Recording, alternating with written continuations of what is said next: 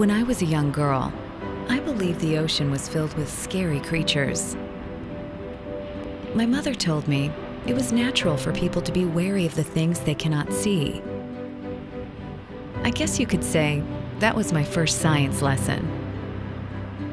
Since then, I've come to believe that this is also true with things like preservatives. Though science helps us to understand, it's hard to know the truth when so many people are giving you conflicting information. No one wants to take even the smallest risk with their children. A mother's instinct to protect is primal. I will always choose carefully the products my daughter uses for her skin. The same is true for the foods I give her. I know that when I open the refrigerator for my daughter's juice, the product is safe. People have come to accept this as a part of modern life. So why not with personal care products?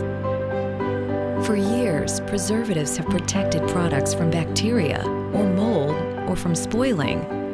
We know that every product can't be refrigerated.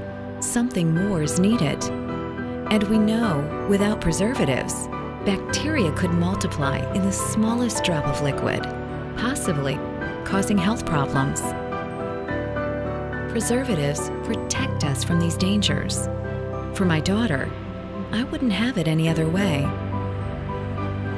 Scientists have worked hard to develop the preservatives we use and tested them extensively for safety. And scientists are as committed to the safety of the consumers as they are to their own children.